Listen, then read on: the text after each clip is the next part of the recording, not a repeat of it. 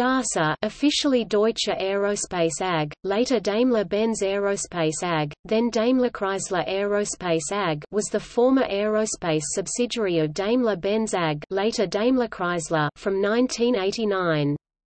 In July 2000, DASA merged with Aerospace Matra and CASA to form EADS.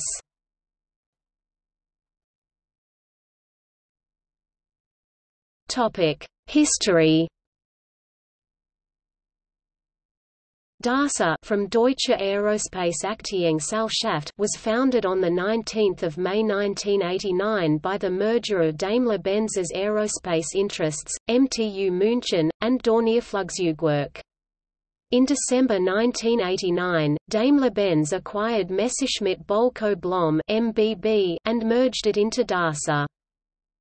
In March 1990, Daimler-Benz initiated a major restructuring of the new group, integrating the previously separate companies into 5 product groups: aircraft, space systems, defense and civil systems, propulsion. Several companies continued to exist under their own names, but by 1992 most, including MBB and TST, were fully integrated. In 1992, the helicopter division was joined to Aerospatial's helicopter division to form Eurocopter. On January 1, 1995, the company changed its name to Daimler-Benz Aerospace AG. With the 1998 merger of Daimler-Benz and Chrysler Corporation, the company was renamed Daimler-Chrysler Aerospace AG on November 7, 1998.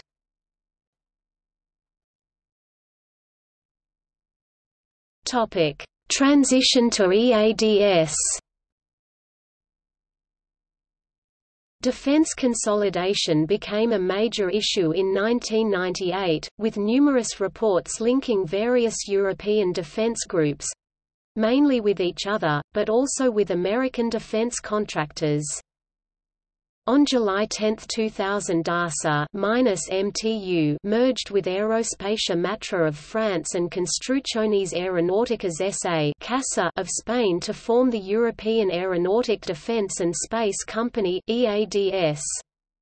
The former Daimler-Chrysler Aerospace operated first as EADS Deutschland GmbH, now Airbus Defence and Space GmbH.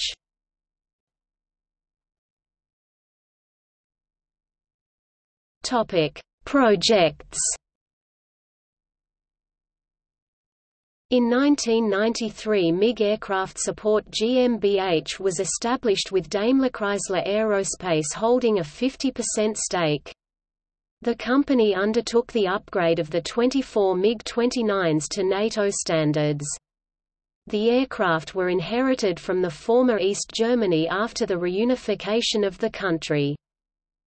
As part of the Eurofighter consortium, Daimler-Chrysler Aerospace manufactured the center fuselage sections of all the development aircraft, DA, beginning with DA-1, which made its first flight from Daimler-Chrysler Aerospace's Manching facility in March 1994.